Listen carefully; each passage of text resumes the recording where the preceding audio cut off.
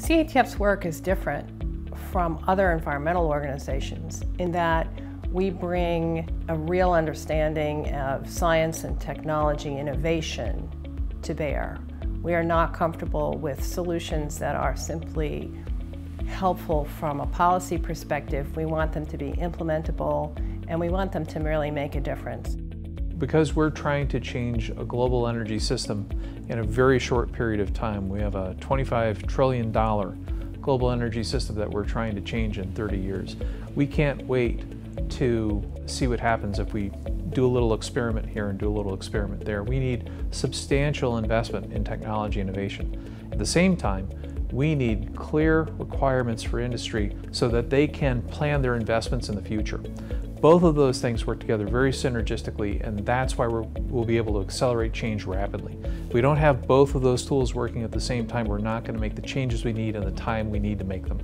Business requires some direction. They are responsible to their shareholders, but they're also responsible to the social benefit of our country in making investments that will promote clean air and climate change controls. I also think that the business community really understands and appreciates CATF's focus on innovation and not stasis. I think that it's important for us to be looking forward and thinking about what can make a difference. We are currently engaged with a number of companies that are working to advance technology that could significantly reduce costs. But those companies need public policy support. They need incentives. They need support with state government recognizing perhaps the advantages of the technologies they're producing.